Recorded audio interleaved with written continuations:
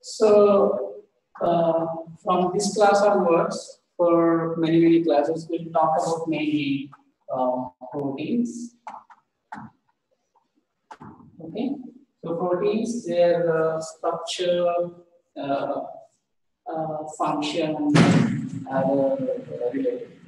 Okay, so as I mentioned in the last class,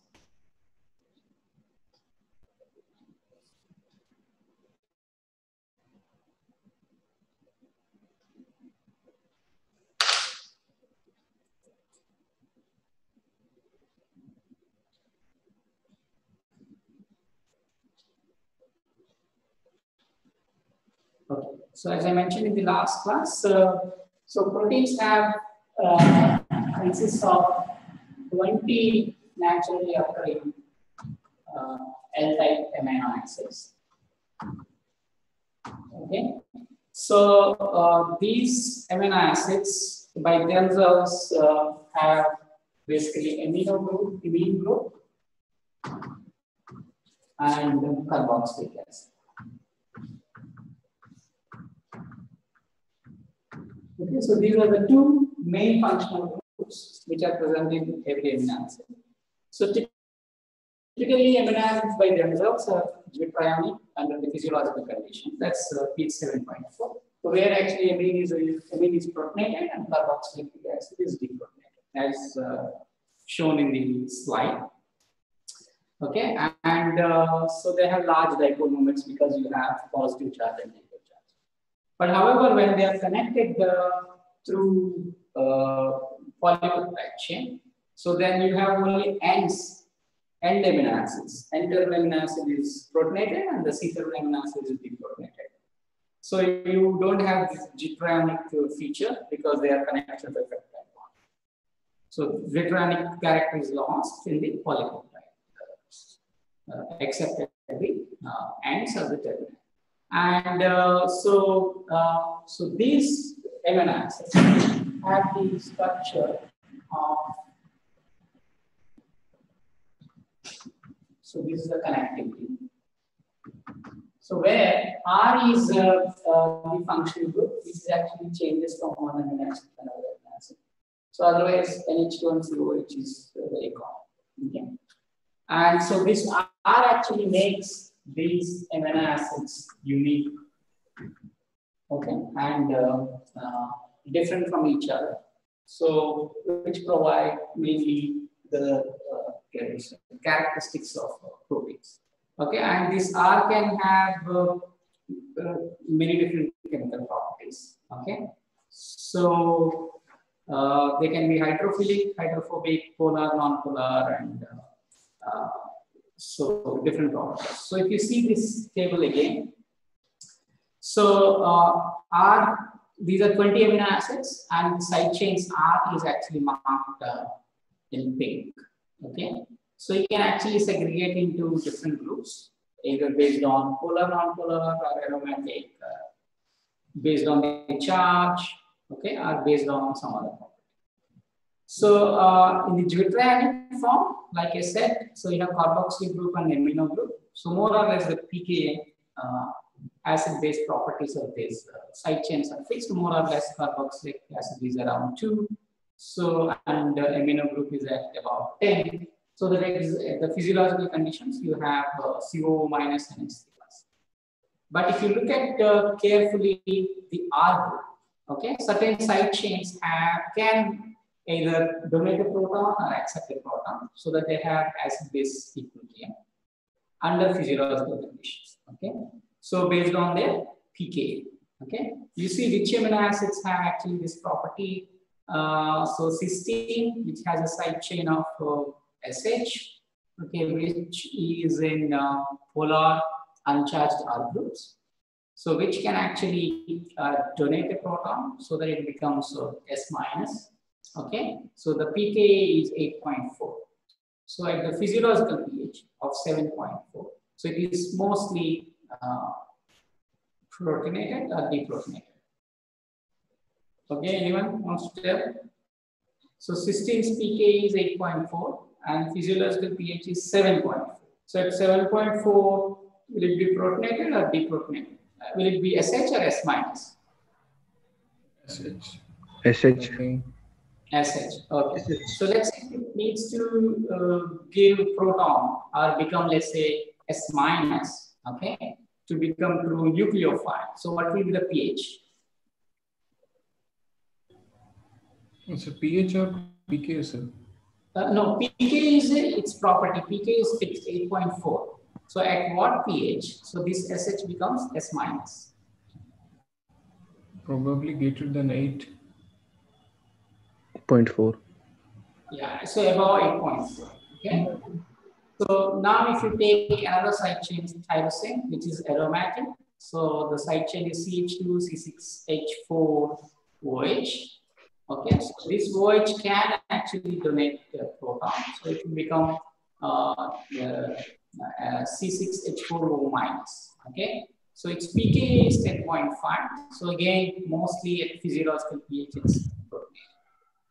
And aspartic acid is 3.9. So at physiological pH, it's actually CO minus. Aspartic acid is in acidic, positively charged. Where is aspartic acid? Yeah, negatively charged R group. So CH2CO minus at physiological pH. And glutamic acid CH2CH2CO minus. So these are the protein. And lysine, okay, which is positive, you have, yeah. So lysine is positively charged under physiological conditions. So CH2, CH2, CH2, CH2, NH3 plus. And arginine is also positively charged. And histidine, okay, histidine, which is in where is this? In this case, in polar charged orbital. So it is actually cyclic side chain. So it has two nitrogens in the ring. So this one of the nitrogen has proton. Okay, so which can actually donate proton above 6. So in this sense, so histidine is actually amino acids whose pK is very close to 7.4. And these pK values, which are given in the table, okay, are only approximate, but the true pK value of these side chains would truly depend on the environment of these side chains in the proteins. Okay, so these are not very rigid values. Okay, so that will change. So hence, histidine typically serves as a pH sensor. Okay, in proteins where let's say there is a pH dependent property. Okay, so histidine truly sense as pH sensors. So because that is its pK is very close to physiological pH. And again, 8.4. Okay, so very close to physiological pH. It's supposed to be protonated, but again, depending on the environment, it can have S minus character, so that it can actually act as a nucleophile, and which can lead to other reactions. Okay, so this is basically the kind of side chain properties. And again, sometimes you wonder when they make classifications. So again, it's not very rigid. So like phenylalanine, tyrosine, and tryptophan are put it in aromatic groups. Okay, but then you can actually ask histidine. Okay, histidine is also aromatic, right? Okay, histidine side chain is aromatic.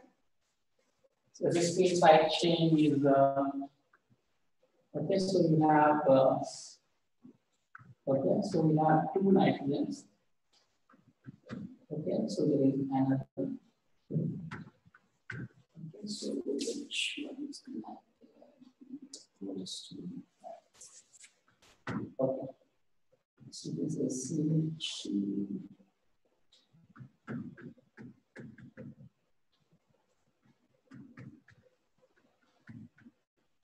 Okay, so histidine, is it side chain? Is it aromatic or not? It's aromatic side chain. Imidazole group is aromatic. How do you define aromatics? 6 pi electron in a plane. Sir, here the imidazole group is aromatic in nature. No, that's correct, but there must be properties by which actually you conclude that it's aromatic. 6 pi electron in a circular plane, in a ring plane. Okay, 4 plus 2. Okay, so then 6 electrons. What are the properties in a plane? So all atoms need to be in plane, right? Yes, sir. Okay. So these are a couple of properties based on this. Okay. So if you see the classification here, they put it in positively charged groups, but you can as well place it in aromatic groups because it's in aromatic. So in that sense, it's only one way of classification. So some amino acids actually fit into multiple subgroups. Okay, but you don't have to really truly worry about that. Okay. So based on these 20 amino acids as building blocks, you can actually make protein molecules. Okay, so by combining, simple, polypeptide. Sir, can I ask a question? Yeah. Sir, it is a bit sidetracked because I am asking about the isoelectric point. So when we think about isoelectric point for let's say amino acid which have only one carboxylic group and one amine group. Okay. So in that case, we can actually calculate how to find out the isoelectric point. It's the pH becomes equal to pKa1 plus pKa2 by 2. But when we have three such things, I mean two carboxylic and one amine, or two amine and one carboxylic, in that case, the calculation of carboxylic acid, I mean, how do we calculate it? So, like I said, when there is a side chain involved, okay, so then of course you have to include its pKa, okay, but if there is no side chain, so then typically,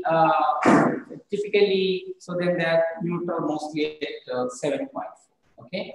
So, but if side chain is involved, okay, so then this table will give you only approximate isoelectric point, okay. So if you have to calculate, but however, if you want true isoelectric point, like I said, then exactly the environment of this side chain, okay, will come into picture, okay. So there is, yes, structure means that if you are talking about proteins, so then it's the side chains are surrounded by sometimes a solvent if the side chain is completely exposed, and it could be surrounded by other side chains and backbone if it is completely buried, and its intermediate if it is partially exposed. That is inside a protein structure. What I'm asking is that we can actually, let's say we are taking a particular amino acid in aqueous medium. Yeah, only free amino acid. Okay. So in that case, we can actually theoretically calculate out by using Henderson equation that how. Yes. So can we do the same for those acidic and basic amino acids? Yeah. So then you have three functional groups, right? So basically, yes.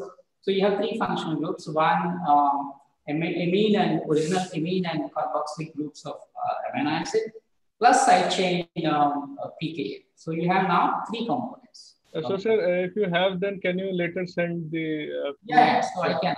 Yeah. Okay. So we can do that. Okay. So let's say, so if you have two amino acids, okay.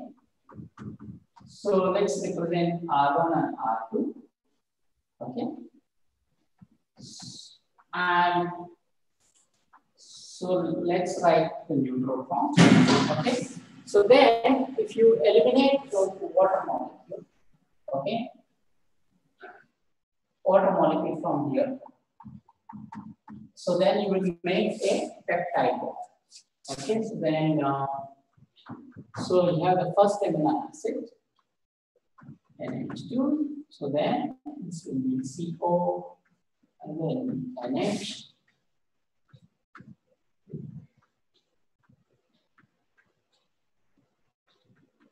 Okay. So you make a peptide.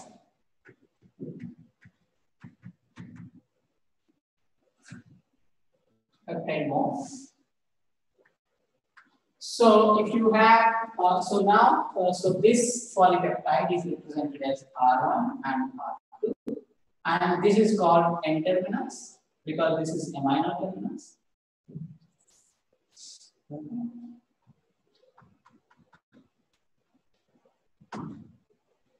and this is C terminus, carboxyl terminus. Okay, so if you have now many amino acids, so then R1, R2, R3, so on and so forth. If you have N, okay, so then you have polypeptide of chain length N amino acids. Okay, so this N amino acids now, just like in the DNA case, you represent 5' and 3', okay, based on the sugar connectivity. So here you say it's basically amino terminus N and C terminus N. Okay, polypeptide chain. And so this order is important. So if you don't mention NMC explicitly, then it is assumed that the first amino acid is N terminus. Okay, so it's important to write the sequence. So R1 to Rn is different from Rn, Rn minus 1, so on and so forth, R3 up to R. Okay, so you need to remember that. So now let's say if you have, so these 20 amino acids as building blocks, and if you can actually create a polypeptide chain. Okay, so this peptide bond is formed on ribosome. So where actually, as I showed, every, as mRNA is actually sliding along the ribosome, so tRNA brings the corresponding amino acid, okay, whose codon is complementary to the mRNA, and then that amino acid is actually added to the previous amino acid growing chain, and then this peptide bond actually forms on the ribosome. Okay, so one by one amino acid is actually faithfully added. So then you get a polypeptide chain. Okay, so the question is that now, so if you have a polypeptide chain, okay, so what will it be? Structure. So you know the connectivity already. So every amino acid has a central carbon atom called C alpha atom. C alpha atom. So C alpha atom always has one hydrogen, a functional group, and then it has its amino group. Okay, so if it is at the end, or it is in NH of a peptide bond in growing chain, and then the corresponding C carboxylic acid is actually again contributing as CO to the amide bond. Okay, so the amide bond is the bridging between two neighboring amino acids in the polypeptide chain.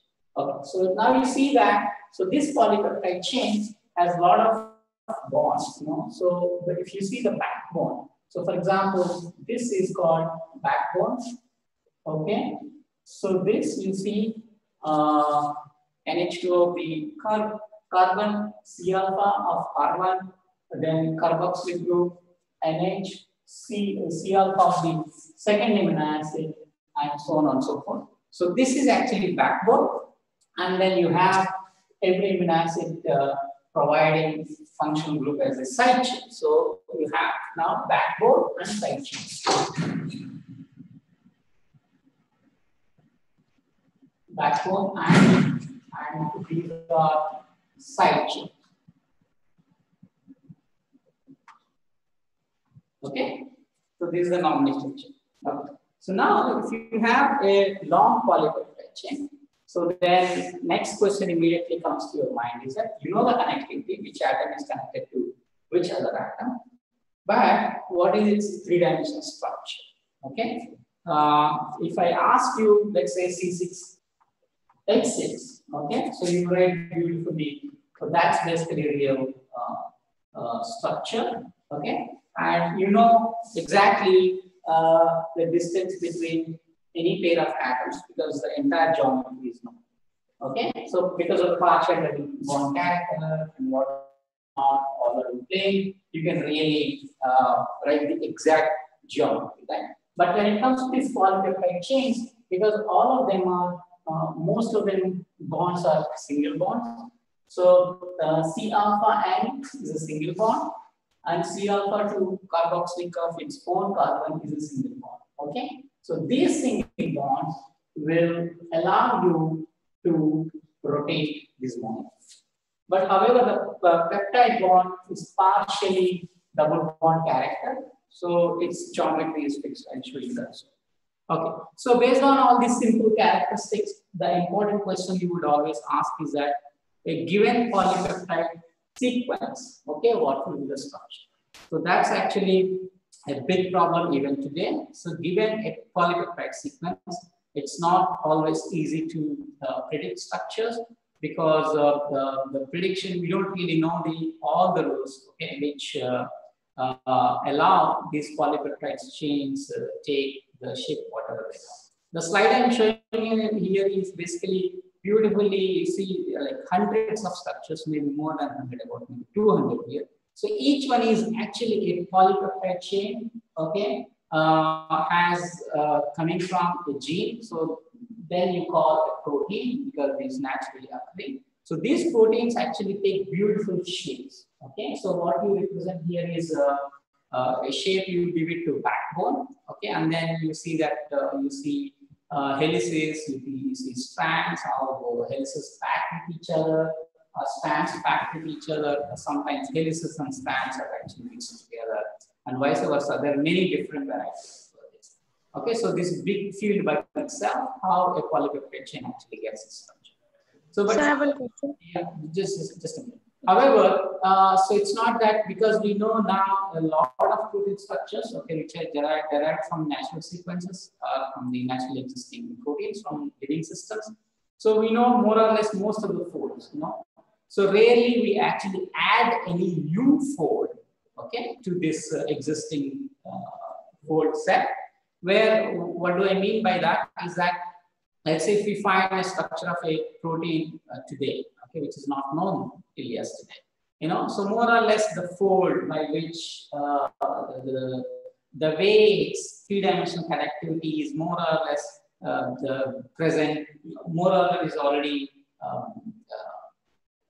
solved by, okay, solved early, means that there's no new topology. So I'll define these terms actually as we go into. Okay, yes, someone had a question, Suman? Yes, sir. Yes, sir. So my question is, at first, during the peptide bond formation, in aspartate, we have an extra carboxylic group. So are the enzymes, are they, so do they work in a fashion that they prevent the formation of amide linkage via that carboxylate group? Yes, that's a good question. So I'm talking about in vivo scenario. That's basically on the ribosome. Okay. So the way the amino acids are actually presented by tRNAs, okay, tRNAs, okay, to the growing chain of polypeptide, okay, on ribosome in a certain fashion, where actually the way it is actually brought, the amino group or the carboxylic group is actually fixed. Okay, so in that sense, so because the way they are brought together, okay, the way the amino group of a new amino acid is brought to the existing polypeptide chain end of carboxylic acid. So only these two groups actually combine to give you a polypeptide chain. So even if it is, let's say, R2, okay, so let's say CH2COOH, aspartic acid. So this is, sorry, okay, let's say in this case, let's take lysine, okay.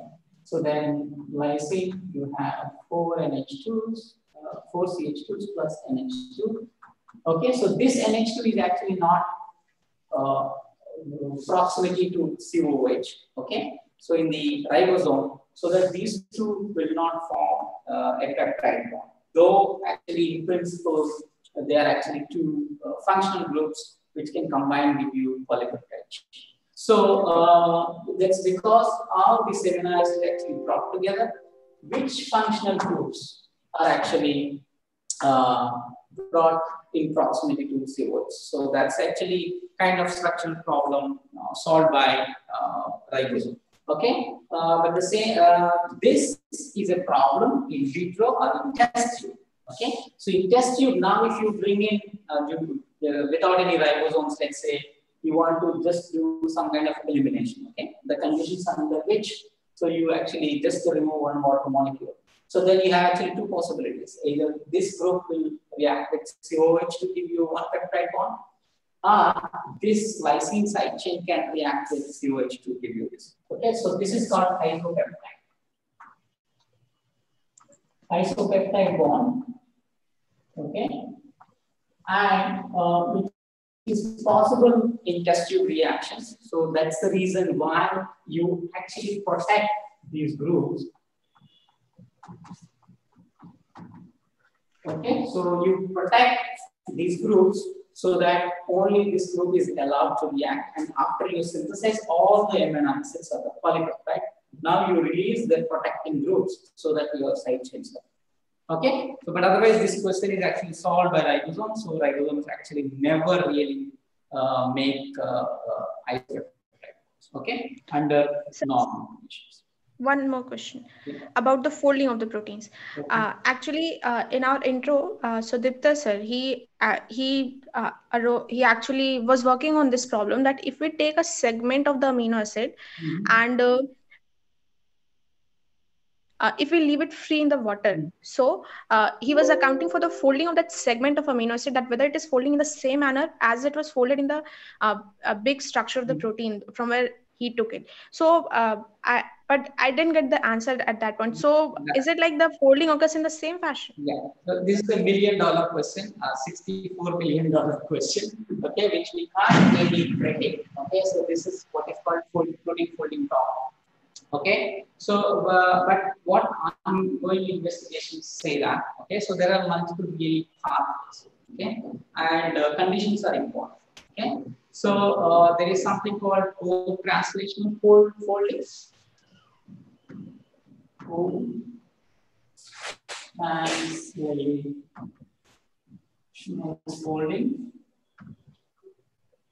So this occurs on ribosome. Okay.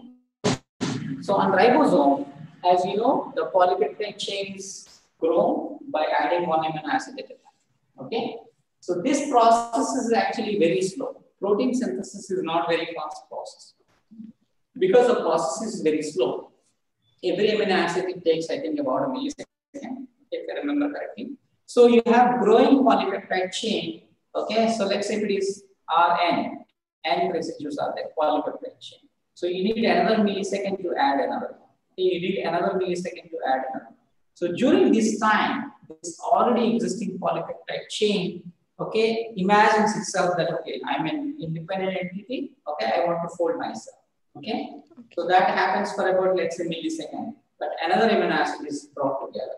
So now the protein folding problem is for Rn+1, N+1 R residues. So that itself is actually different polypeptide chain than previous. Okay, but the previous polypeptide chain already attained some structure because based on the N residues. But now if you have one more than N+1 residues, that itself is totally problem. Now imagine another amino acid comes, then you have N+2 residues. Okay, so this problem is called co-translational folding. So this itself is actually, we don't really know how it really works. Okay, so people know that because the growing polypeptide chain is on the ribosome, okay, in its tunnel, but it has freedom enough, okay, so that it can actually attain certain structures.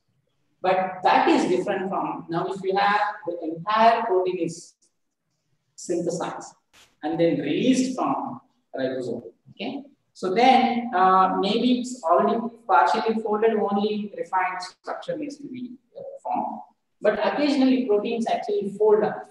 Okay, so a folded protein, its structure is not really permanent. Okay, so it can actually unfold. Okay, or transiently, or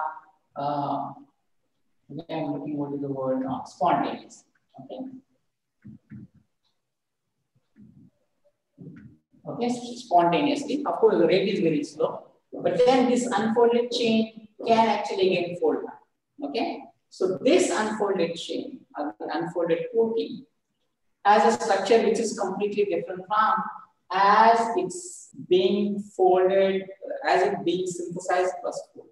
Okay, so that's why people sometimes who work in this field, co-translational folding, they feel that that's more important than in vitro, because this process, folding and folded protein spontaneously unfolds. Of course, the rate is very, very low. But however, if it is unfolded, it can actually fold. Okay, so this is in vitro because this is a controlled environment. We can actually drive this system either this direction or this direction using either, let's say, chemical reactants, temperature, or pH, or some other conditions. Okay, I use actually force to actually drive this equilibrium either towards this side. Okay, so like you can actually add any perturbation. Okay? You can study this. But however, post-translation folding is that. Okay.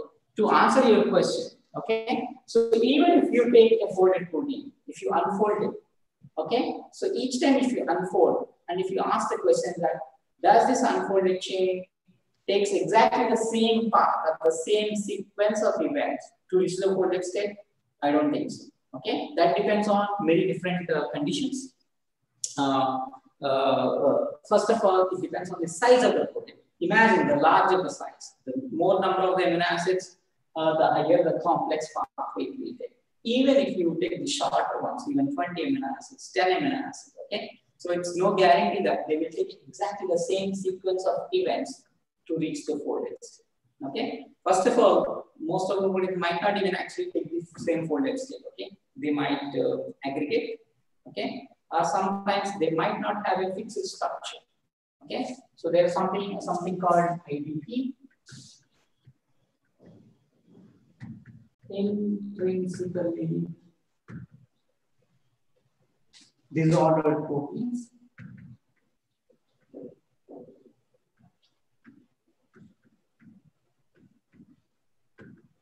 So this by itself is actually growing field. It's a very nascent field in modern biology.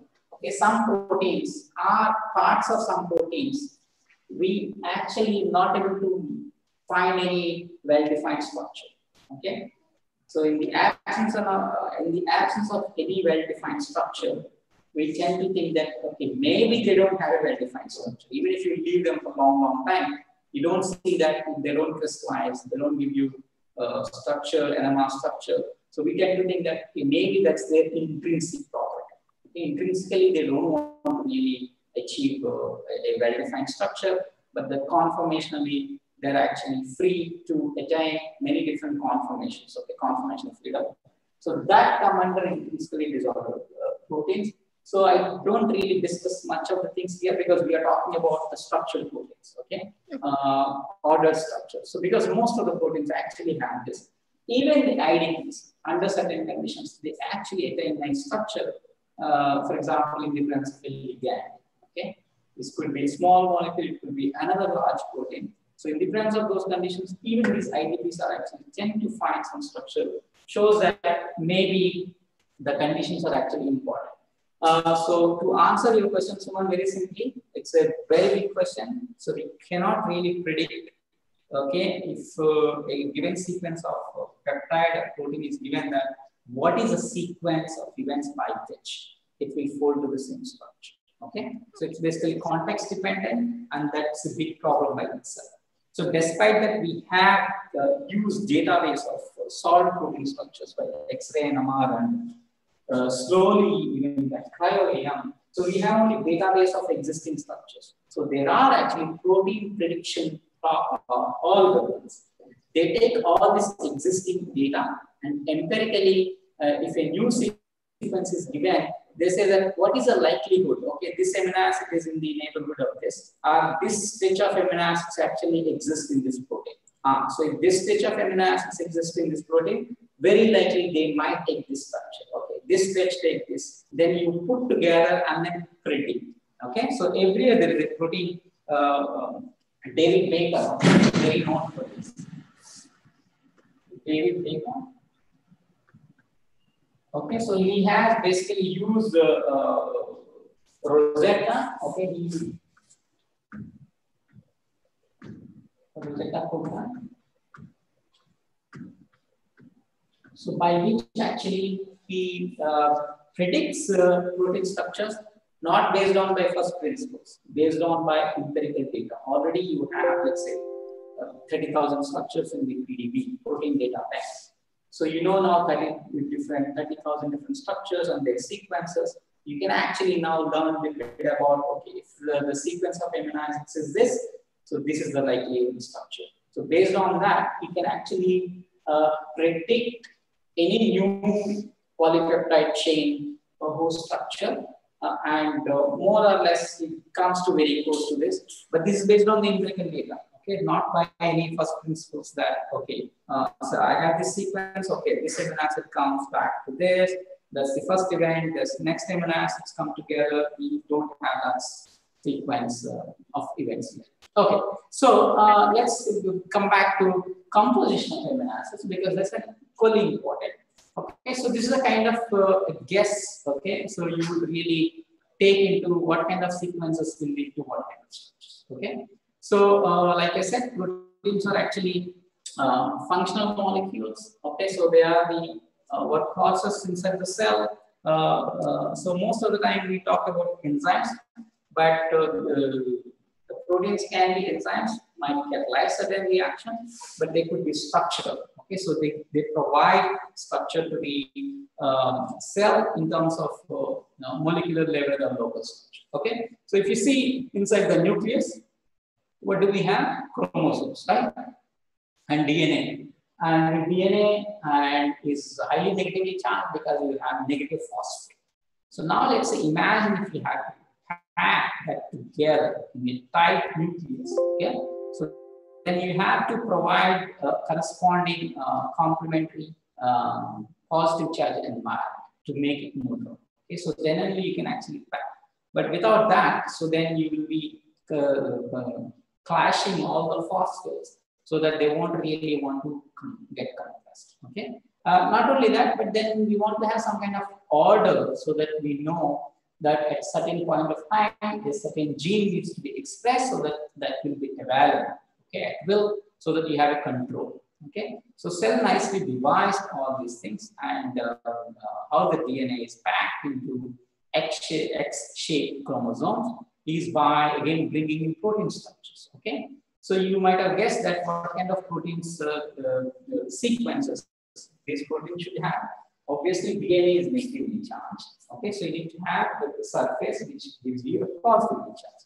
So you can really think of now, so what might be the amino acids on these protein structures which can actually pack this DNA. So what you see in this structure here is that nucleosome means that, so the DNA which is shown in red, like a rope, okay, so wound around certain molecules shown as spheres here are the protein molecules called histones. There are many different types of histones.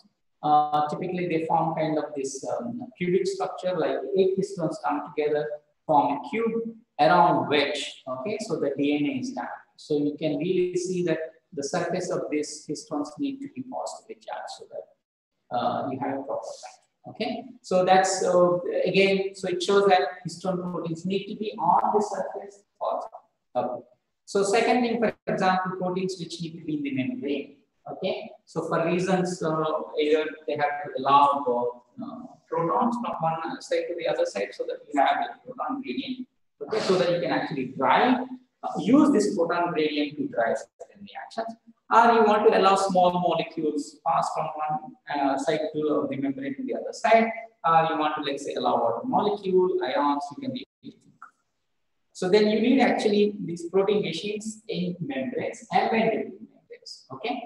So then what is a membrane? It's made up of lipid molecules. So these are hydrophobic. So you would now need to have amino acids which on the surface hydrophobic so that you can actually embed these proteins.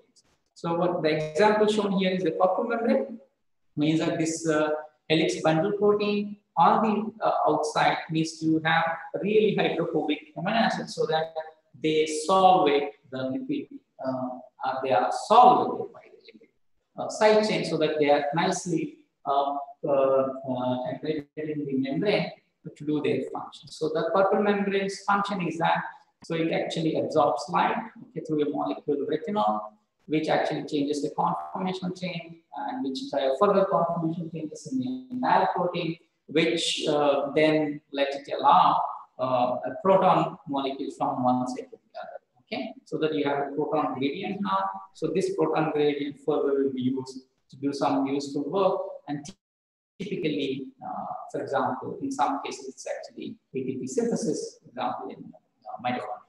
Okay. And, so, as a question, sir, yes? in the purple membrane, how the polypeptide chain is stabilizing the green protein structures.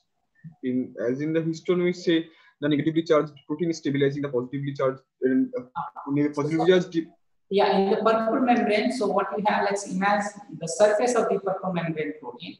On the surface, you have hydrophobic charges. Imagine this is like a cylinder. On the side of the cylinder, entire surface, you need to have hydrophobic groups. For example, let's say valine, isoleucine, okay, alanine. So these are actually hydrophobic. So then they are actually nicely embedded in lipid. Okay, lipid environment is hydrophobic. Okay. So you can't really have, let's say, tyrosine, aspartic acid, glutamic acid, lysine on the outside of the cylinder. Okay, then of course this will not be embedded. So just to give you a contrasting example in the previous one. Okay, the previous one on the surface you would like to have positively charged amino acids, not the negatively charged. Yes, sir. Overall. Okay, so we always think about overall charge. So and similarly. The purple membrane on the surface of the, let's say, cylinder, if you assume the structure, so then you need hydrophobic. Let's take another contrasting example, the collagen. Okay, so basically collagen is present in your connective tissues. Okay, so where actually almost 1/3 of the entire protein content is made by glycine. Means that every third amino acid in collagen protein, okay, glycine. Okay, and every 4th is, I think, alanine, and every 6th is proline, something like that. Okay, so what is shown on the picture right side is that collagen is a triple helix. We will see the details soon. So triple helix means that you have 3 strands of polypeptide chain of collagen come together, form coil or triple helix. Where actually, if you see from the top, okay, the center of the helix is actually coated with nicely only glycine. So that shows that why every third amino acid needs to be glycine, because in that helix, okay, in the triple helix, each helix provides one amino acid to be core, and so that amino acid, every third amino acid actually it provides towards the center of the cylinder, and all of them are actually glycine. Because if you now you can actually imagine glycine is the shortest side chain in this amino acids, okay? Because its side chain is basically R is nothing but just a proton, okay? So if you take any other amino acid, okay, so which is much larger, even alanine, which has CH3 larger than this. Now, let's say, imagine if you want to have a collagen, okay? But let's say you want to have, instead of glycine, any other amino acid. So then you have huge steric repulsion, okay? So will not allow you a tight packing of triple helix. Okay, so it shows that every third amino acid is actually pointing towards the center in collagen, which helps that you should have a small side chain, because anything larger than, let's say, hydrogen here, now they need to then repel from each other. Then the collagen, the triple helix will not be packed properly. Okay, so again, I gave you 3 contrasting examples. How an amino acid composition in a polypeptide chain, okay, and the resulting structure is very, very important. Okay, so basically the composition is actually kind of dictated by the structure it needs to really achieve. Okay, so of course we can try to think and reason for the structures where actually structures are available. Okay, if you don't know the structure, then of course we don't need it. Okay. So this is actually purely amino acids, okay, based on the peptide bond reaction. So you actually get a polypeptide chain, okay. So purely now you know the chemistry, you know the connective, okay. But sometimes you need non-amino acid components, okay, or structures, okay, in the proteins, okay. So these come actually second level of complexity. Okay, or second level of refinement in connectivity, in connectivity of the polypeptide chain. For example, this enzyme called trypsinogen. Okay, yeah. What is the case of Histone. What is the reason that so many positively charged proteins can come together? No. So again, you have to see that when I said that the charge is only so 8 spheres come together. So the interacting regions are not positively charged. Okay, so if you think all 8 together as, let's say, cube, the surface of the cube needs to be negative or positively charged, but not the interacting regions. So interacting regions could be complementary charges or it could be hydrophobic. Okay, very often it's a mix up together, because very often these molecules are independently synthesized. So you have maybe a both. Okay, it could be solvent-charged interactions or electrostatic interaction, and hydrophobic both. But when I say that in histones, the overall surface positive charge, when all histones are held together, like 8 histones held together. But the second question is for DNA. DNA. Why the gap around the histone in terms of energy?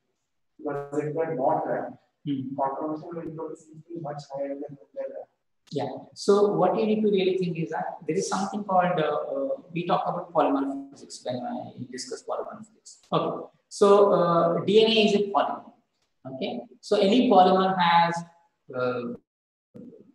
if it is a random polymer, okay, let's say Gaussian polymer, so it takes random shapes. Okay. So one of the important property which you want to measure for polymers is that, because these are really long, so one important property you want to really say that what is the end-to-end distance. Okay. So for random polymers, they could be collapsed. End-to-end distance is very small. But some polymers, they don't really collapse, because they can't collapse because they can't bend them. So this bending modulus is an important parameter for polymer. So if you see the double-stranded DNA, the bending rigidity is much smaller compared to, let's say, single-strand DNA. Okay, because now we have coil right-handed helix, so you can actually bend, okay, by itself. So now these histone molecules, because of the stabilizing interactions, they allow actually bend.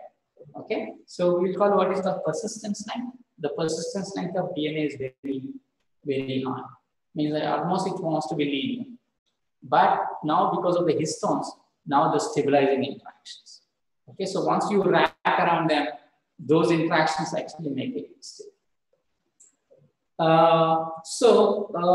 This molecule trypsinogen is an enzyme. Okay, so that's actually how it is synthesized. Okay, means that we have a sequence of amino acids to make trypsinogen, but however, it's not functional. Okay, so let's say to make it functional, what needs to really occur is that, so trypsinogen is the precursor of trypsin. Breaking a peptide near active site results in trypsinogen. Means that it's a long polypeptide chain. So then you break one of the peptides after it is completely synthesized, and then put together these two strands together. Or sometimes you just break off the other peptide. Okay, so again, this is another level of complexity to bring in, that proteins, once they are synthesized, okay, you don't want them to perform function right away. Okay, you want to store these synthesized proteins and then use them only when they are required. Okay, so then you have to build in a mechanism by which, so these synthesized proteins are not functional. For example, tryptophan, the moment it's synthesized on the ribosome, it's not functional. You need to perform another, you need to have another modification. In this case, you have to break the peptide bond at a certain position. Okay, so then only it becomes active. Okay. So second level of complexity is that, again, you need to bring in more functional groups. Okay, you have already 20 functional groups and then polypeptide chain, but then you want more functional. Okay.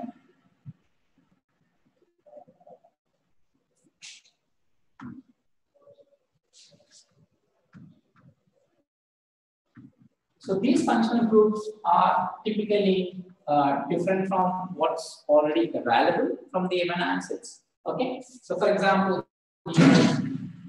phosphorylation.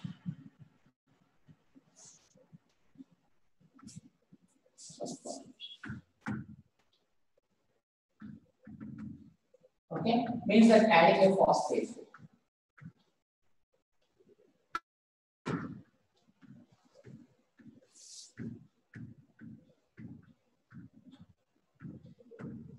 Okay, so as you see the 20 amino acids, forget about phosphate groups. You don't even have phosphates. Okay, so but often you see that phosphate groups actually come in to different levels in cells, because from ATP you have adenosine triphosphate. Okay, cellular currency which has phosphate. There are monophosphates. Okay, guanine monophosphate, cytosine monophosphate, CMP, cyclic CMP, DNA itself. Okay, so where actually phosphates actually come in hand. Okay. So now let's say if you want to add a phosphate group to a protein, okay, so the phosphates are not really available on amino acids. But now you can actually add a phosphate group to already existing polypeptide chain. Okay, so if you take amino acid side chains of, let's say, serine, threonine, or tyrosine. Okay, so what is the common thing about serine, threonine, and tyrosine from this table? So serine, threonine are in polar uncharged groups, left bottom, and then tyrosine is in aromatic group. Okay, so what is a common thing you can find out? Okay, between serine, threonine, and tyrosine amino acids. Hydroxyl group. Both have the hydroxyl groups. So it has a beautiful OH group. Okay, so this OH group now can be modified by a phosphate. You can actually add a phosphate by removing this and adding a phosphate to this side. So because of this, so these three amino acids can undergo what is called a phosphorylation reaction. Of course, again, catalyzed by a protein called kinases. Okay, so there are many different families of kinases. Okay, so these kinases actually find these amino acids on protein surfaces and then add a phosphate.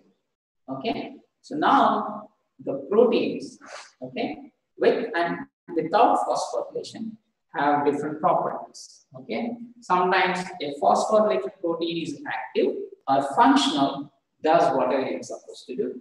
Sometimes the functional group phosphate makes the protein inactive. Okay, so it could go either way. So that depends on the proteins. Okay, so kinases actually add phosphates.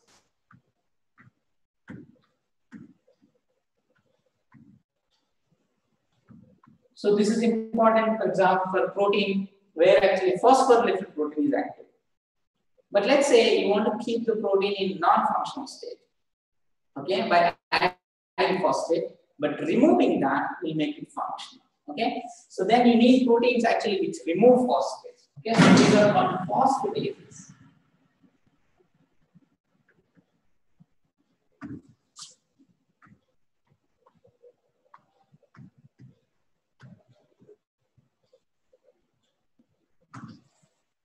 Removes phosphates. Okay, so you can think of any function, any chemical reaction which needs to occur inside the cell.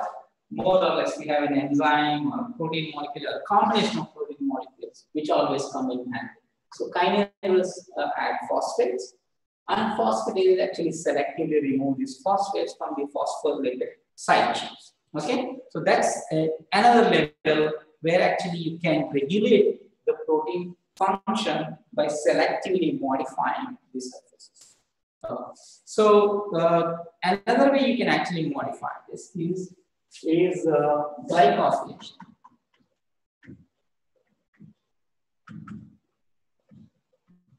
Glycosylation. Okay, adding sugars.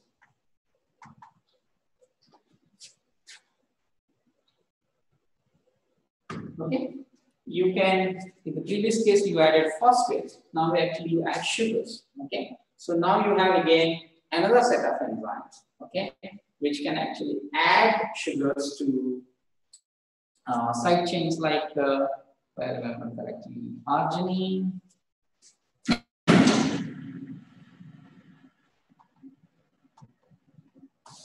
lysine, okay, etc. So you can actually modify these side chains by adding a sugar moiety. Okay, so now this glycosylated proteins have slightly different function because now you have the surface has a sugar moiety, so that let's say its binding partner requires a sugar moiety to detect. So then this glycosylated proteins will come. Okay, and of course, some other minor changes needs to be occurred. For example, like hydroxylation of proline, lysine, and okay. So a lot of other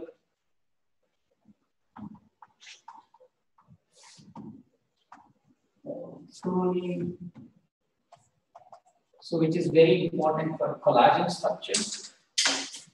Okay, collagen is highly hydroxylated proline at a specific position on the backbone. Lysine.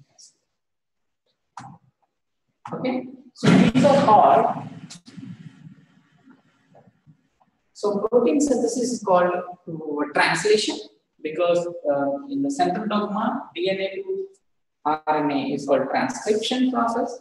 RNA to protein is called translation process. Okay, and these modifications occur after the translation. So it's called post-translational. Post-translational modifications.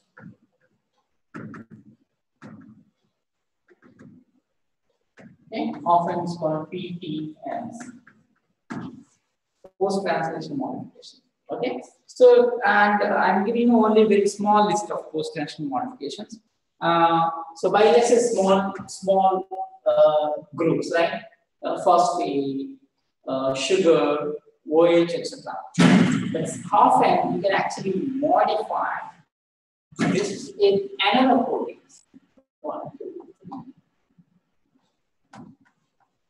Okay, so you can actually modify one protein with another protein. Okay, so my favorite example in this is ubiquitination. Ubiquitination, which I work in the lab. Okay, so adding another protein. Okay? Another protein. In this case, ubiquitin. Okay, ubiquitin. I work with other proteins called SUMO, small ubiquitin modifiers. Okay, so this is totally different way of actually modifying proteins, but this also comes under PTM, post-translation modifications.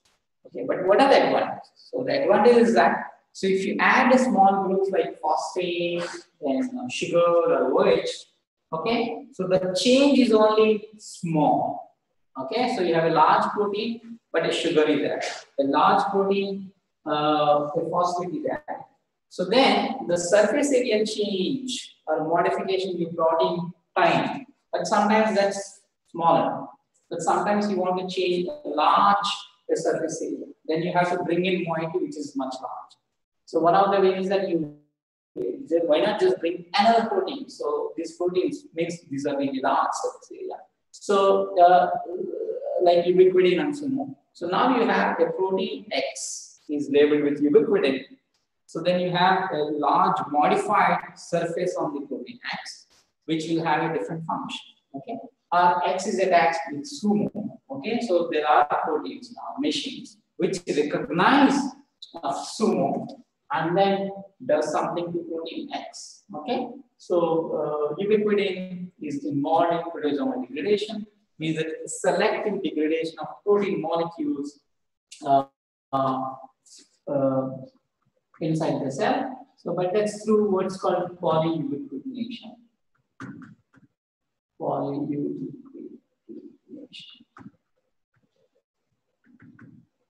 Okay, but if you have monoubiquitination, I mean, see now this cell is complex, right? We thought of just adding one functional group, phosphate, sugar. Then we thought, okay, higher level, one protein molecule. But now I'm talking about many chains of molecules, okay, to somehow add this protein X, which could be small, but you have a long chain of modified proteins actually change the function of X. Okay, so polyubiquitination is selectively used to degrade proteins in the presence of other proteins, you know. So often if you change the condition, like let's say pH or temperature, everything in the neighborhood gets affected. But if you add a tag, says that only this protein selectively needs to be removed, okay, in the presence of a lot of other functional proteins. So then you have selectively add a tag, and the tag is polyubiquitination. Otherwise, monoubiquitination doesn't take the proteins to degradation, but modifies the protein. Sometimes it activates, and sometimes it takes the proteins to non-functional state. Very similarly, SUMO.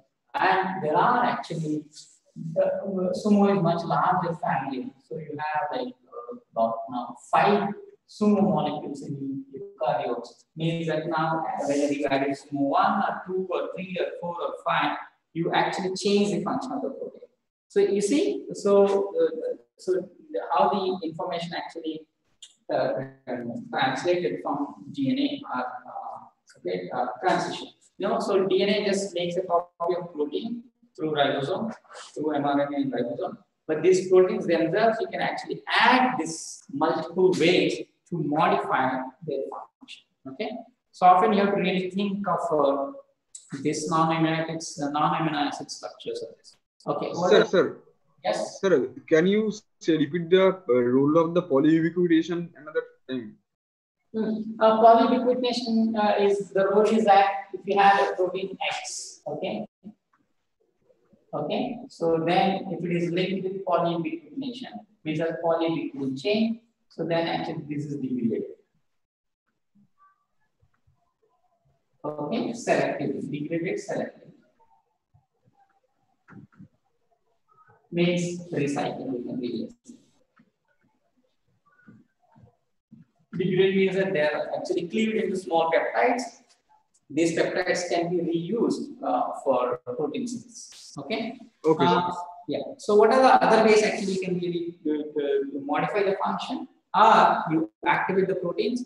One of the ways is actually metal ions. Okay. There's a huge plethora of metal ions like calcium, zinc, magnesium, okay, manganese, iron, okay, cobalt, nickel, you name it. Okay, there are many transition methods. Okay, bind protein molecules to make them active. Okay, for various reasons.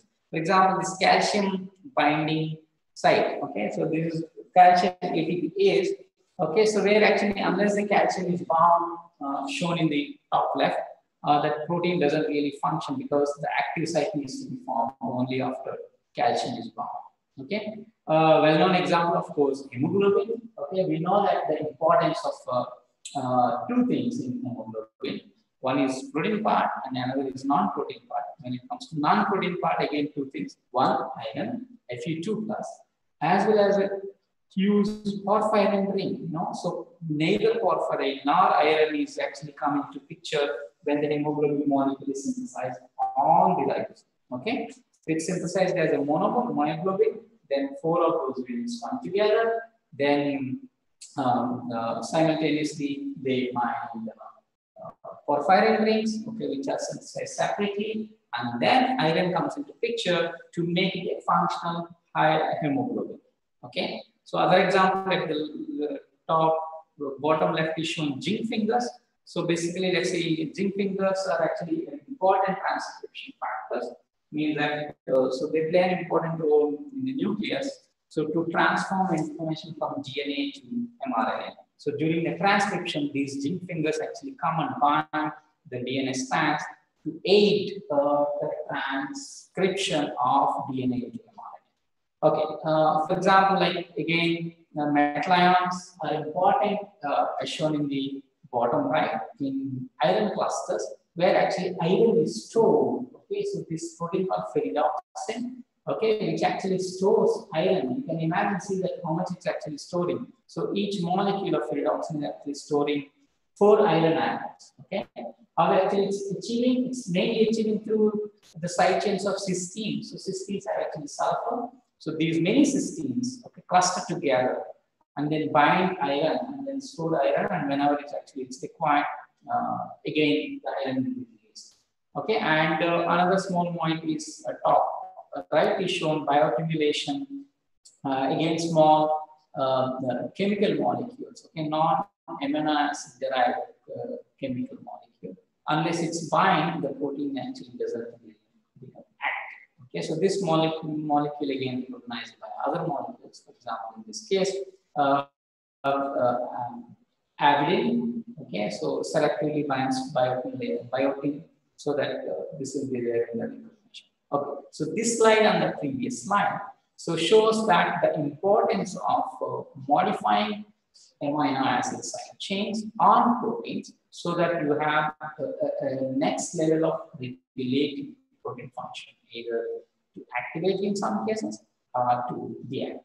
Okay, so then coming back to our question, once we have a polypeptide chain, we beautifully know that connectivity of every atom to every other atom. Okay, connectivity means that we know only the bond. Okay, but what we don't know is that non-covalent interactions. Okay, because there are many single bonds in this polypeptide chain, not only along the backbone but in the side chain. So how exactly then? How do we fix? Okay, so the relative position of atoms. So that brings back basically the hierarchy of protein structure, which is divided into many different levels. Okay, primary, secondary, tertiary, quaternary. Okay. So primary structure is nothing but the sequence of amino acids or the connectivity, okay, along the backbone. So neighboring amino acids are actually bonded to a polypeptide, okay, peptide, COH, by elimination of H2O from the NH2 and COH will give you peptide, okay. And so next level of complexity are sometimes, you know, so in the primary structure we talk about only covalent bonds, okay. And often in this primary structure, disulfides are actually included because the disulfides are covalent bonds, where actually when you have two cysteine side chains. So cysteines have side chains of CH2SH. When two cysteines, okay, come in proximity, okay, in the polypeptides, so two cysteines actually can bump into each other, and in oxidative conditions, where let's say if oxygen is available and not reducing conditions, so then you can actually eliminate these hydrogens and then it forms a beautiful disulfide.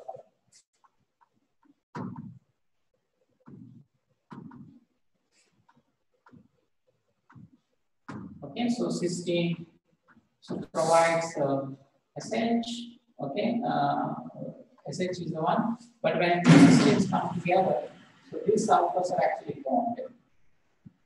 Okay, so this provides a covalent linkage. Okay, and beautifully exemplified here is on antibodies. Okay, so we talk about non-molar antibodies on top, for example, like COVID situation.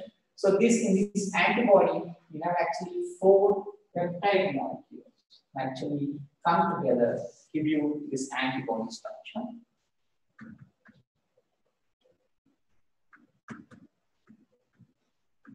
Okay, so in this, one of the ways by which they are actually linked together is actually disulfide. Okay.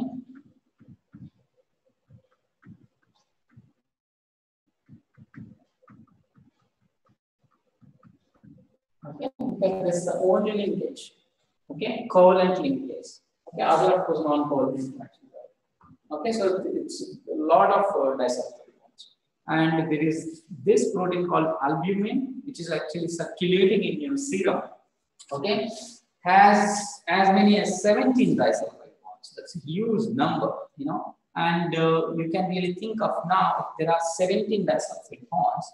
Okay, so let's say to begin with, the protein begins its life as a cysteine, not as a disulfide. Only after the protein is synthesized, with these cysteines bump into each other from disulfide. Now imagine 17 disulfide bonds means that at least 34 cysteines this molecule has.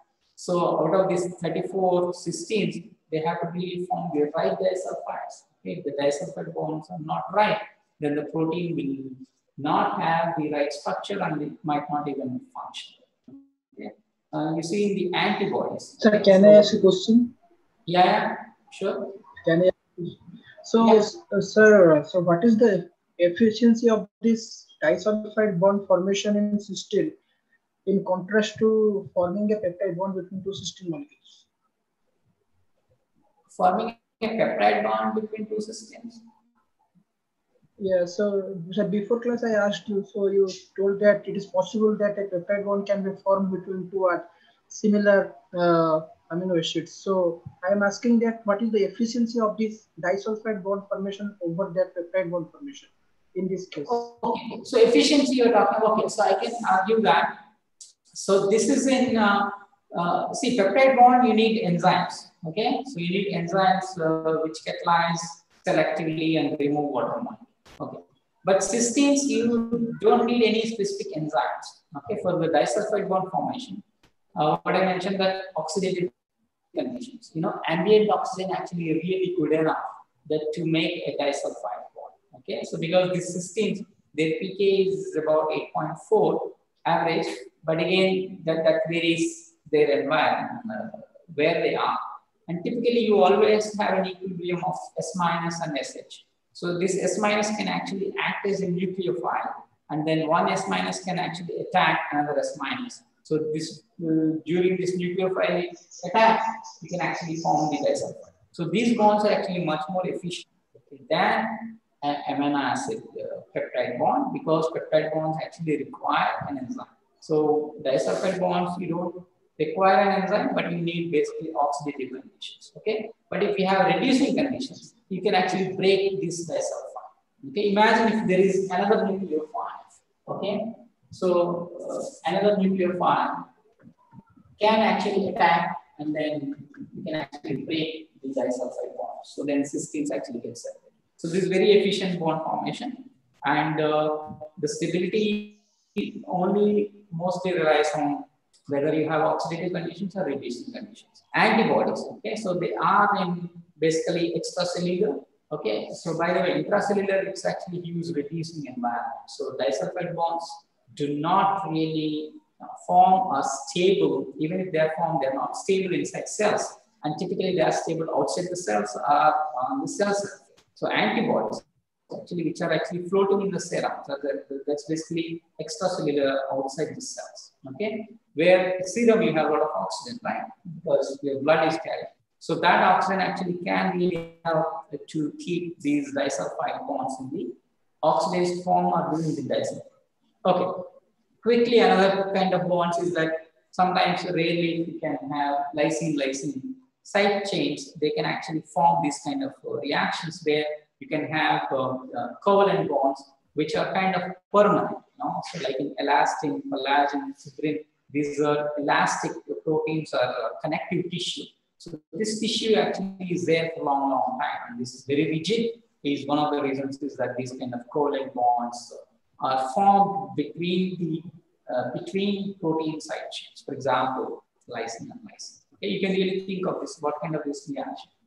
Okay, so this is a kind of Aldolf convention. Okay, so you can really think of how NH3 from lysine will give rise to kind of condensation. Okay, so that's basically primary structure. There is nothing really theory about primary structure. The sequence of amino acids, how they are connected, what are the covalent bonds, and often sometimes disulfide bonds considered as primary structure. Okay, but the complication actually starts when you think about secondary structure. Okay, so what is secondary structure? So secondary structure, now you begin to think how these side chains, okay, which are floating on the side, and the backbone. Okay, what is the flexibility of the backbone? Okay, so what are the because you have seen single bonds, C alpha N and C alpha C are single bonds for every amino acid. So every amino acid is actually two single bonds rotation. And then peptide bond, I'll show you, kind of rigid, which doesn't allow you to rotation. Okay, so every amino acid is actually two freely rotating single bonds along the backbone.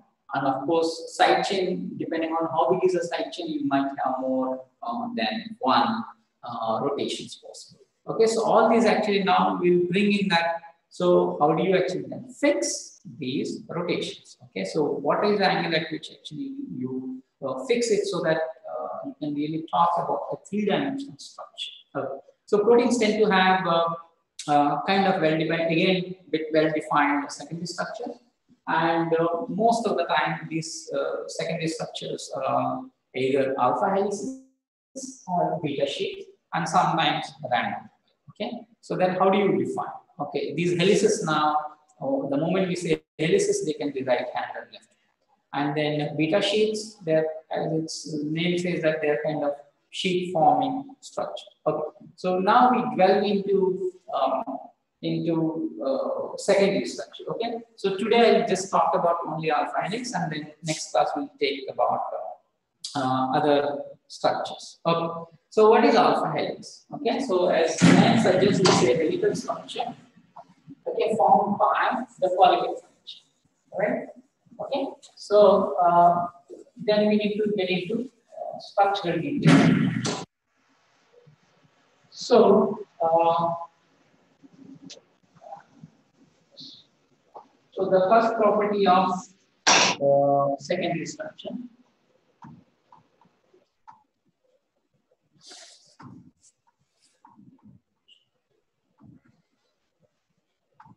Okay, so we have to write a quick polypeptide structure. Okay, so C alpha is basically the central carbon, and then you have, if it is N-terminus, you have NH2.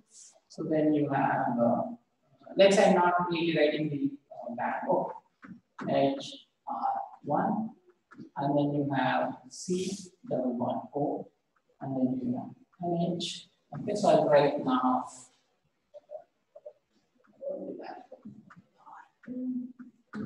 Then you have its carbonyl. Then you have N of third one. C alpha of these. C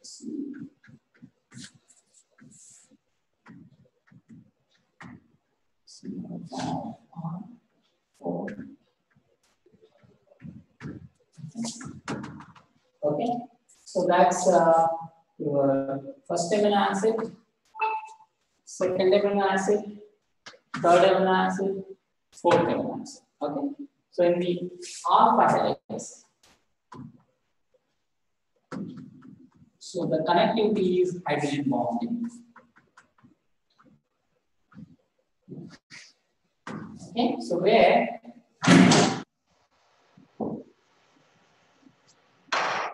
so I plus 4 amino acid, it donates a hydrogen to I. Okay. So now let's say it is okay, I2 I plus 4. I2 I plus 4. Let's see, we come back. Okay, so let's, if I is 1.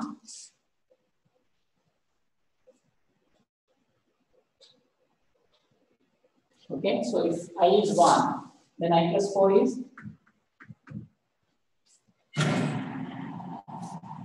so I plus 4 is 5, right? So fifth amino acid. Okay, 1, 2, 3, 4. Okay, so sorry, one more I have to write. So CO, N, H, and then C alpha. So then CO, etc. Okay, so this is R5. Okay. So we have 5 amino acids. Okay, so now then I call this I plus 1, I plus 2, I plus 3, I plus 4. Okay, so in the R helix, so I plus 4th residue donates a hydrogen, okay, to an electronegative atom on I. Okay, so I plus 4. Okay, so this is the residue. Okay, so which group can actually donate a hydrogen for hydrogen bond formation? Okay, I plus 5 has C alpha, then it has a proton attached to C alpha, then R5. So this one is irrespective of what is R5. Okay, it's not nothing to do with R5. R5 can be anything. Okay, so R5. So then you have NH and then you have CO. So which functional group can actually donate hydrogen so that it can hydrogen donor? Amide. The amide group. NH. NH. Amide group. Okay, so basically this hydrogen, okay, acts as a donor. Okay, so then I. So I have okay. So we are talking. This is in N-terminus, but otherwise this will be locked in some. Okay, somewhere in the back. Okay. So now the functional groups here on I are again C alpha. Hydrogen attached to C alpha. Then you have CO and NH and R1. So irrespective of R1, there needs to be a hydrogen acceptor. So which one can accept hydrogen donated by the NH of alpha? So the carbonyl group. Which group can? The carbonyl group. The carbonyl group. Okay. So this is the central planar, and this is the central planar. Okay. So there is a hydrogen bond now between carbonyl group and this. Okay. So that is a hydrogen bond between NH and CO. Okay. Can anyone tell me, if I walk along the backbone from the hydrogen to CO, how many atoms are there? Can someone count and tell me?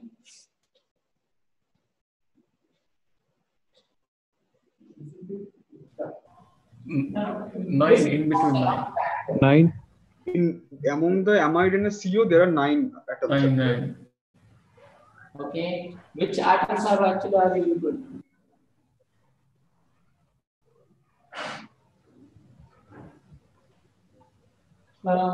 Okay. So we have to walk along the backbone. Okay, along the backbone from hydrogen to oxygen. How many atoms are there? Including hydrogen and oxygen. And it will be 11. 11. Okay. 2 people said 11. Someone said actually even 9 before, I think. There will be 13, I think. 13. 18. Yes, someone says 11, someone 13, someone 9. 11. 13, yeah, 13. Okay. How many says 9? Post everyone in the chat.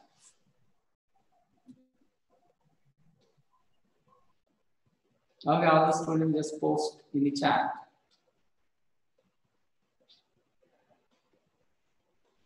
Individually. Okay. Rajit says 13, Ankur says 13, someone says 13. Everyone is now going for 13. Okay. Okay, Sanjeev says 13. Amlanjyoti says 13. Aishwarika 13. Anyone else? Someone said 9 and 11. So for 9, sir, we didn't count CO and NH. Yeah. Okay, you did not count. Yeah. Okay. Okay, so obviously by popular choice 13, so we have to flip 13. So either I'll start at oxygen. Okay, so that's 1. Okay, 2, 3, 4, 5, 6, 7, 8, 9, 10, 11, 12, including hydrogen third. Okay. Okay, so I fit your 13 into that. Okay. So the reason for this, okay, is called sometimes the label of helix is 3.613 helix. Okay, it's called R. So 13 is basically the number of atoms which are actually involved, okay, including the hydrogen bond, hydrogen and the accept. Okay, so what's the value of 3.6? Okay, so it is a helix now. Okay, so now you have to really think that so I plus 4 to I, and similarly you have to think if it is the helix continuous, then I plus 5 to what? Okay, I plus 1, I plus 6 to I plus 2, okay, and I plus 7 residue to I plus 3, so on and so forth. The helix continues. Okay, so all these now, if you put together, okay, and then obviously what is the meaning of hydrogen bonding? So you have to really bring those two atoms of the distance to which the hydrogen bond. Okay, so typically an angstrom or 1.5 angstrom. Okay, or less than about 2 angstroms. Okay, so if the helix continues, then I2, I plus 4, then I plus 1 to I plus 5, I plus 2 to I plus 6, I plus 3 to I plus 7. Means that this oxygen, okay, so we talked about, okay, carbonyl on the 1. Now the carbonyl on the I plus 1, okay, will be bonded to which nitrogen? Proton. What is the residue number? Okay, so this oxygen is now bonded to I plus 4's amino group. So this oxygen is bonded to I plus 5 yes, nitrogen. to I plus 5. And this hydrogen is I plus 6. I plus 6. I plus 6. And similarly this one. I plus 7. Okay. So now you can really think that how exactly this hydrogen bond and this hydrogen bond is.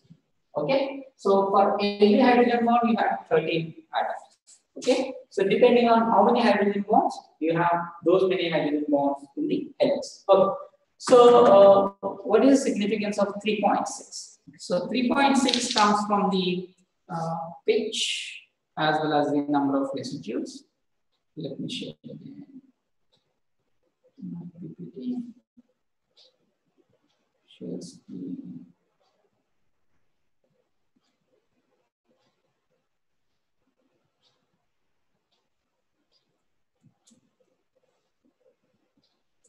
so now in a simplified picture shown here. So if you see, there are for this is alpha helix is a right hand.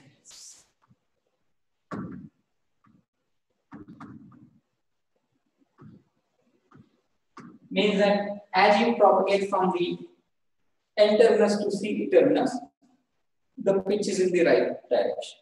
Okay. So as you move from, let's say, first amino acid to, let's say, 10th amino acid, the direction along which the backbone goes is right-handed. So as you move along the backbone, okay. So how much raise in the pitch for every amino acid is a raise, okay, rise per amino acid is 1.5 angstroms. Okay, so each amino acid raises the cylinder, okay, by 1.5 angstroms.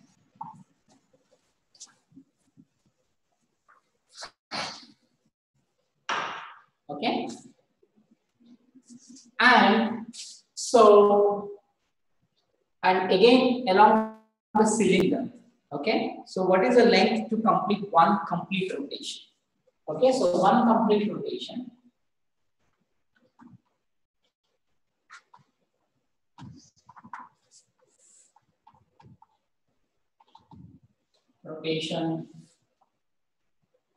along the axis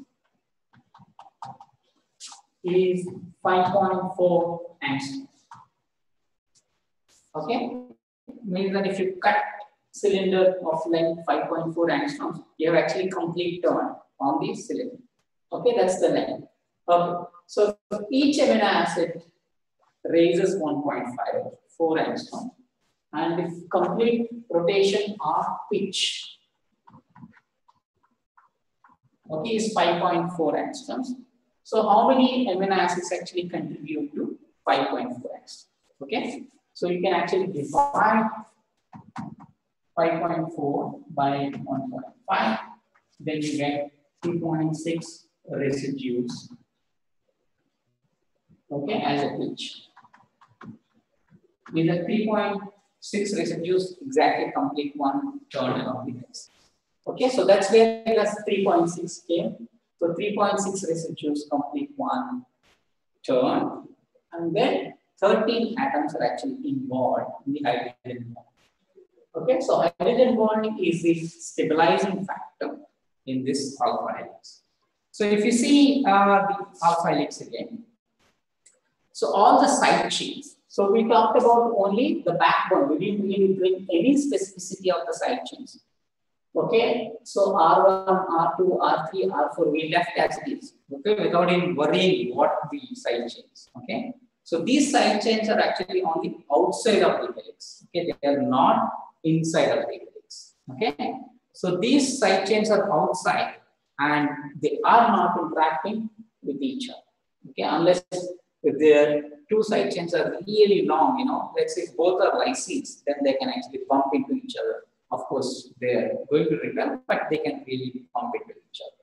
But if they are very short, like lysine and alanine, there's no way they can actually interact. So the side chains are completely exposed outside. Okay, and the helix is stabilized purely by the backbone hydrogen bond. Okay, that's very, very important. Okay, purely by backbone hydrogen bond. So that's why we don't have to really bring in specificity. Now you can imagine if you have a helix and if your side chains are hanging outside all, okay, and imagine if you bring a couple of helices together, okay, if they form a bundle, and then surface of this large cylinder, if you have hydrophobic residues, that actually forms your purple membrane, for example. Okay, so in this membrane, you see that each individual helix, okay, is alpha helix. And then now you can actually imagine all the side chains are actually outside, but within the helix, there is a hydrogen bond within. Okay, these side chains outside now interact with whatever is available.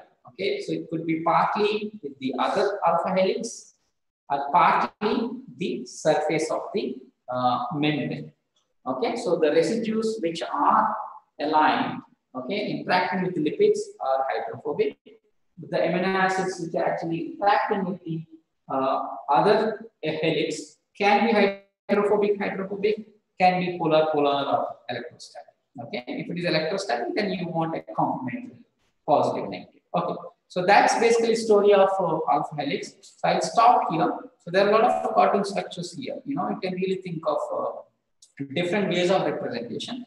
But what I like is that everyone should really practice this. Okay, so this is basically 13. Okay, so how exactly it is 13? Let's say if you put randomly one amino acid is I. Okay, where is your I plus 4 is going to be?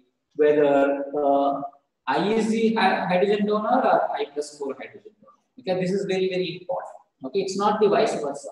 Okay, so you can't really have, let's say, hydrogen because this also has a donor. Okay, and this also has acceptor. So it's not that CO is bonded to this. This is very, very, very important because this is a connectivity actually brings, so this carbonate and that NH, but not that CO and this NH. Okay, this is very, very important. As a student, I didn't want to really practice. Okay, so that will explain. Then actually you will remember what is 3.613 helix. Okay, because next class we are going to talk about this 310 helix. There is a pi helix. Okay, then of course we'll go to beta sheets and so on and so forth. Okay, but this is very, very important. Okay, so we'll continue next class. So Wednesday I have a meeting to attend. So Wednesday there won't be any class. Next class will be on coming Friday. Okay. Yes. So the class here, and then I'll take if you have any questions. Sir? Yes. Sir, in the 13, when are we counting the 13 atoms, so why not we count the backbone hydrogen of the carbon? No, I'm just talking about, see, they are hanging, right? So I want directly the connectivity atoms. You know, so O, C connected, right? C and connected, NH connected, but this H is nothing to do with the backbone. So I'm walking along the backbone. Okay, I didn't really touch. There is a hydrogen here, I didn't touch. There is a hydrogen here, I didn't touch. There is R2 here, I didn't touch. Okay, so again there is O, I didn't really touch. So I was actually walking along only the backbone. Okay, what is the least number of atoms along which you can actually connect covalently this oxygen to that hydrogen? That's all. Okay? Okay, and sir, one more question, sir. Yeah. When we unfolded a protein molecules and and then the folded proteins can be when an oligonucleotide or when its primary structure of protein is formed, then when it started folding, if we can we freeze the folding of the protein? Like, I didn't quite follow your question. So, sir, when a protein primary structure of protein started folding, okay. So can we freeze the folding and it started, and after some time we fold we freeze, and then after some time we again start to freeze unfreeze. Then the protein can form its previous structure or it fold in another way. No, I didn't quite follow your question, but if I understand correctly. So let's say once protein is synthesized, the backbone connectivity or the primary sequence is complete. Okay. So then, for example, let's say if it needs to form alpha helix. Okay. So then you know that these two atoms, this carbon and oxygen, needs to be brought proximity to NH. Okay. And simultaneously, this oxygen to I+3. This oxygen to I+6 NH. Okay. So this sequence of events, okay. So how exactly which bond you rotate such that these two atoms are actually brought together is a question of protein folding. Okay. So finally we know that, for example, this given sequence forms alpha helix. Means once it is formed alpha helix, we know that connectivity. But how these atoms are actually brought together? Okay, is it purely random? Okay, so it looks like purely by random choice is not going to work. So we talk about in protein folding process. There is something called Leventhal paradox. Purely by sampling all possible combinations. Okay, so let's say we have a single bond here, we have a single bond here, we have a single bond here, we have a single bond here. Means that these bonds along which you can actually rotate to some extent. Now imagine if you have 13 atoms, okay, in between how many single bonds? I can count 1, 2, okay, so 3, 4, 5, 6, 7, 8 bonds. 8 single bonds you need to rotate, along which you need to rotate this polypeptide to bring NH to C bond. So each bond to what extent to rotate? Okay, so if it is purely by random, it's going to take infinite amount of time, much longer than the age of the universe. But every rotation followed by certain other restricted rotation, then every successive iterations you actually bring these two close together. Okay, so this is what actually people simulate in molecular dynamics. Okay, so these are called productive rotations. Okay, so if rotations are productive, then you don't have to really sample every rotation, let's say 360 degrees. Okay, so but how exactly this sequence really occurs is a big question. That's what I'm telling you. $64 million question that we don't really know. But yet we know that it's not everything is random. If everything is random, of course, the protein structures would really not around.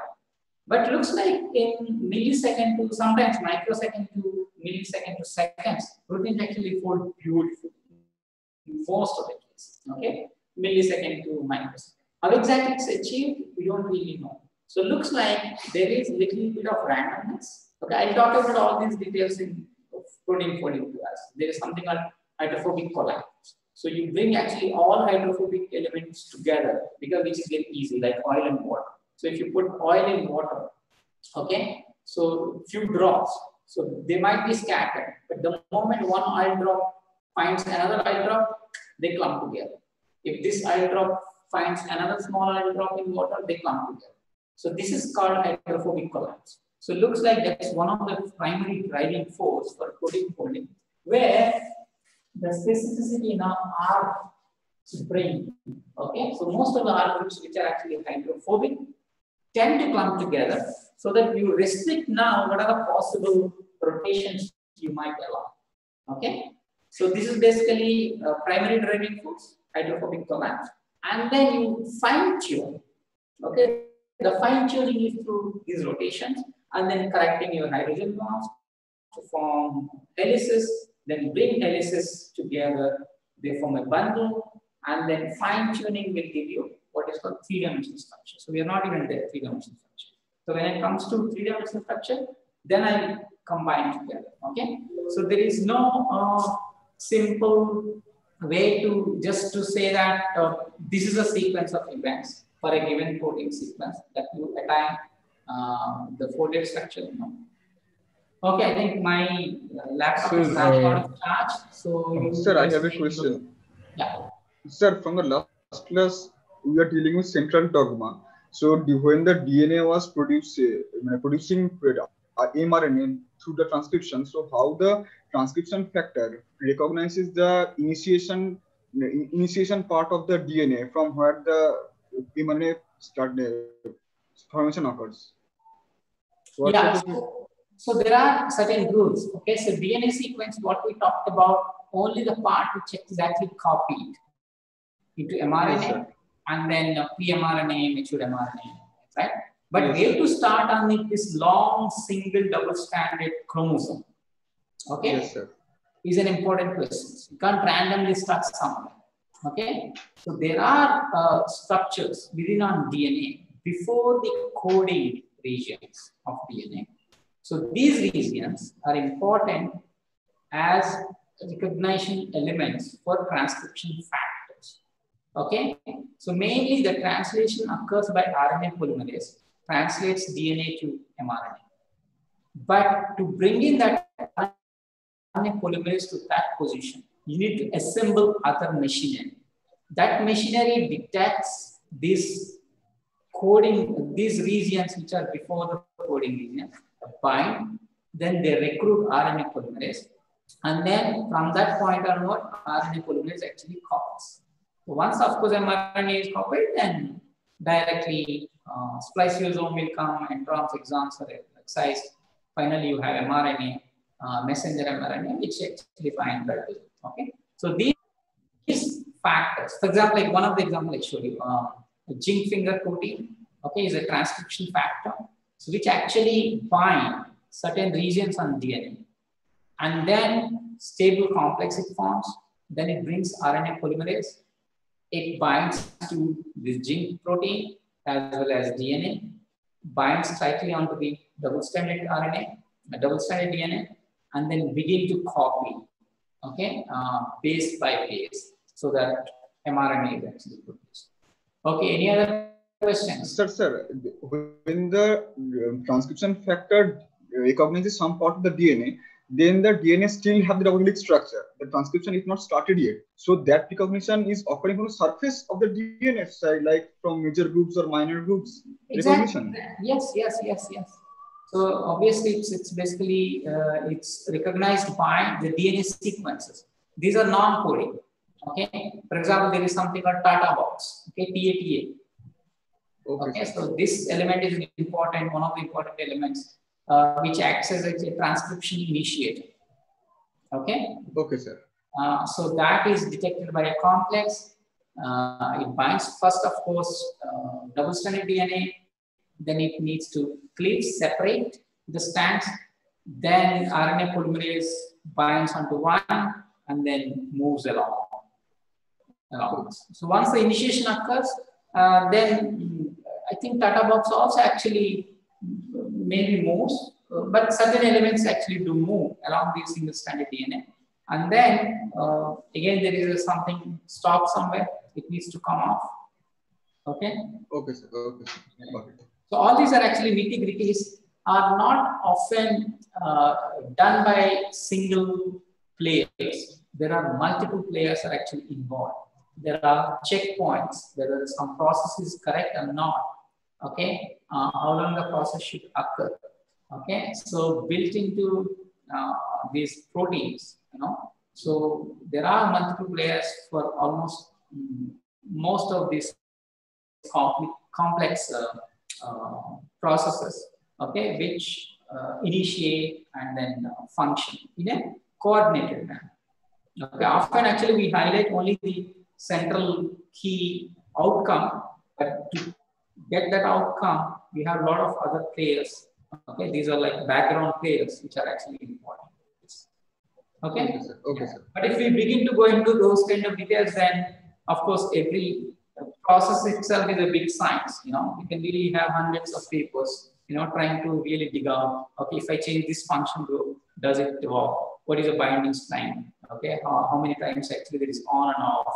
What is a correction mechanism? You can really ask this question, but this is a basic course. I give you basically broad general mechanisms, but not too specific. Okay? Too specific is actually we have to go on. But broadly, I talk about. For example, like alpha helix is a very generic, So if you take any helix, for example, let's say purple membrane, pull out of those 7 helices.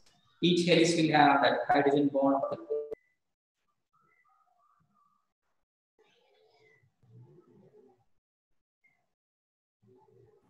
What happened? Switch off. Switch off.